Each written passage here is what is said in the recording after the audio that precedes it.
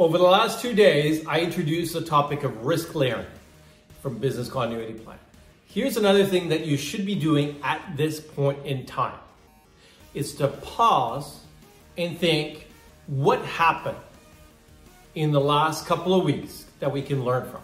What are the things that were really good that you did? What are some of the things that you hoped could be better the next time? Start brainstorming with your leadership team. Document those learnings, because a wave 2 is likely to happen. If you follow most mainstream media, there's a high likelihood that unless a vaccine happens or a treatment happens in the next few months, that we could be faced with a wave 2 of this vaccine. So even if we go back to the work environments, we may deal with something else in the near term.